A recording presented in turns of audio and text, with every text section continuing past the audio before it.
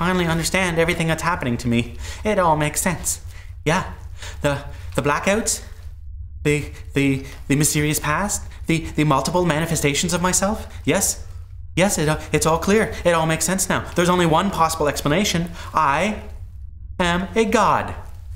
That is right. Yes, the only thing left to ascertain is what sort of god. Yes, perhaps a Roman god, except I don't particularly like spaghetti, or I could be perhaps a Greek god, but I don't really enjoy keggers. I find them very discriminatory.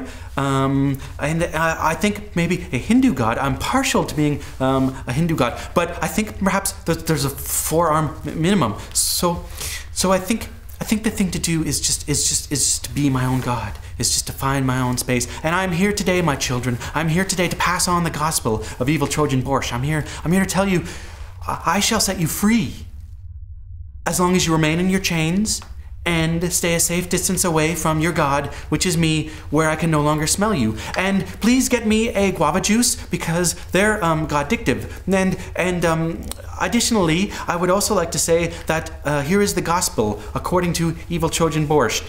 This is it. Are you ready? Here we go. Boom.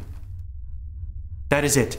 Live it, learn it, love it, write it down, pass it on, and please obey.